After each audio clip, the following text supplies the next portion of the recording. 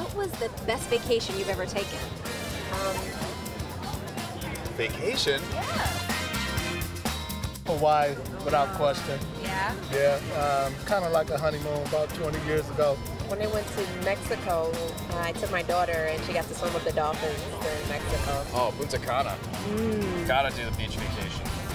Is it kind of like, what kind of fun was this? Is this the kind of fun that whatever happens in Punta Cana stays in Punta Cana? That is exactly the type of fun that it was. Okay. Torrey Pines, San Diego, golfing. And I went to Berlin. Okay.